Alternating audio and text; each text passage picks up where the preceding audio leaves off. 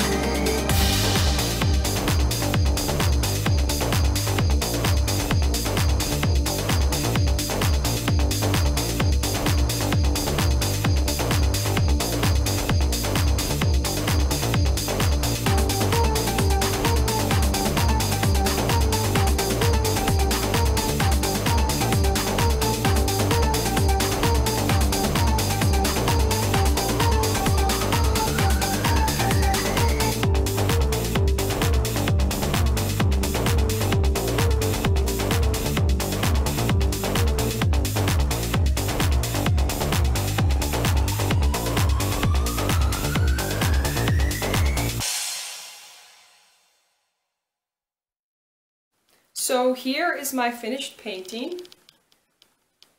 I did have a little bit of trouble right here on like his forelock, and I ended up using one of my white gel pens to kind of give it a little bit more reflection there. And I also really like how his tail turned out. I think it turned out really nice.